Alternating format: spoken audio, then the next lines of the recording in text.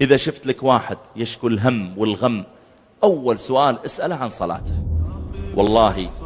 والله جاني واحد من طلابي في الجامعة، حياك الله يا ولدي كيف حالك سك طيب، أريدك أنك تقرأ علي، يعني ترقيني رقية الشرعية.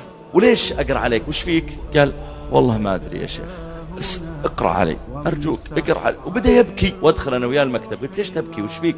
أنت عندك مشكلة عندك مرض؟ قال لا ماني مريض. أمك عندها مشكلة؟ أبوك عنده مشكلة؟ قال ما عندي ولا مشكلة في حياتي، أنا مبسوط وأهلي تجار وعندي سيارة زينة، مبسوط جدا في حياتي. أجل ليش يا ولدي أقرأ عليك وش هالرقية؟ قال يا شيخ عندي هم، والله يكلمني وهو يبكي يقول عندي هم لو يوزع على أهل الرياض كلهم كفاهم، عندي هم ما أدري ليش قلت يا ولدي الهم هذا من متى؟ قال الهم هذا من زمان. قلت أول سؤال بسألك يا ولدي تصلي؟ قال وش دخل الصلاة؟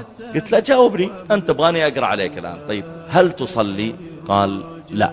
قلت أبد؟ قال لا والله أبد ما أصلي أبدا إلا إذا أحرجت، كان عندنا ضيوف وصلوا أقف معهم أصلي كذا بس، من غير وضوء من غير شيء، لكني ماني بصلي أبد. يراءون الناس ولا يذكرون الله إلا قليلا. كيف تحملت أنك ما تصلي؟